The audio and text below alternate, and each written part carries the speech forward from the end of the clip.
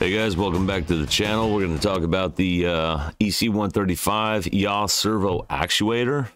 The maintenance manual also calls it the tail rotor actuator. So if you got the 1,000-hour, 12-month, or whatever you're coming up, if you got this inspection, you need to take a look at this yaw servo actuator first thing, because our fleet is getting a lot older, and maybe it used to pass when the aircraft was new, but it's not passing anymore. I've changed at least 4 or 5 of these in the last 12 months.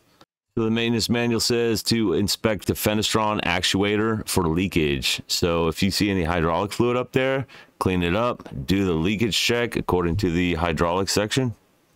But the main reason these things fail, from what I found, is this input lever. So you got to inspect the input lever for play. Impermissible play is what it says.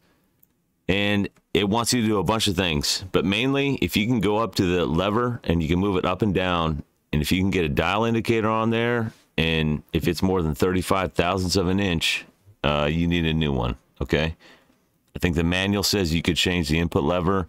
I've never changed the lever. I've always changed the actuator. Most of the ones I've changed, they're old. They're like 6,000 hours, 15 years old, stuff like that. So if you need to check the play, I put the dial indicator either here or I put it here. But once you put the dial indicator on there, get the push-pull gauge, push it down, 1.1, what's it, 1.1 pounds, 5 newtons. Set your dial indicator to 0, push it up, 1.1 pounds, and see what you get. Then want it disconnected from the SEMA or the input control. This one here shows 50 thousandths of an inch play, which is out of limits. The limit's 35 thousandths. Also, it depends on where the input lever is positioned. So if we go back to the maintenance manual, it has a lot of things in this maintenance manual that you need to look at, okay? Inspect the fenestron actuator for cracks, mechanical damage, and corrosion, and a bunch of other stuff. But it doesn't ever talk about corrosion on these bearings here. It does want you to check all of these bearings for play, but it never says anything about corrosion. So they want you to look at the spherical bearings on the top and the bottom, and they want you to look at the connecting rod bearings. The thing is, the bottom bearing on this actuator here is rusted to hell. If the only problem with your servo is you have some corrosion on this lower bearing here, and there's no play, then cool. Do what you got to do, man. But honestly, if you see something like this, you might replace it. If you're going to replace a servo, you're going to need a couple O-rings, and you're going to need this tab washer. If you look in the IPC for the tail rotor actuator, they'll give you 1 O-ring. The other O-ring is in the tail rotor gearbox assembly or tail gearbox assembly. It's this little tiny O-ring. It's number 60 on this picture.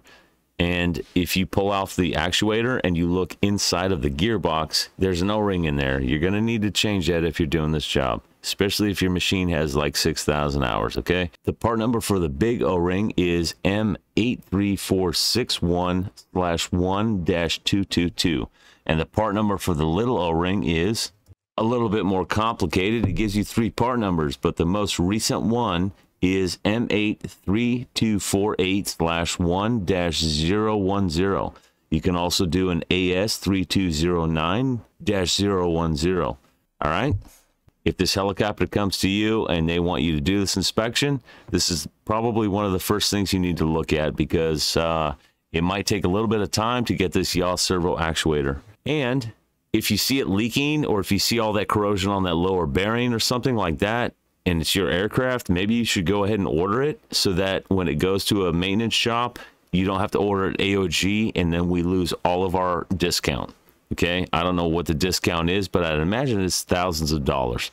Just a heads up, just trying to help you guys out. One other thing you want to look at, the input link that's attached to the input lever. If you see right here, there's some mud or some gray area, like not a gray area, but there's gray dust looking stuff. That means that the input lever is wearing on the flange of the yaw servo. Again, just a quick video on the yaw servo actuator on an EC135. I hope this helps. Thank you guys for watching the video. I appreciate it, and hope you found some value in it. Thanks, and I'll see you guys next time.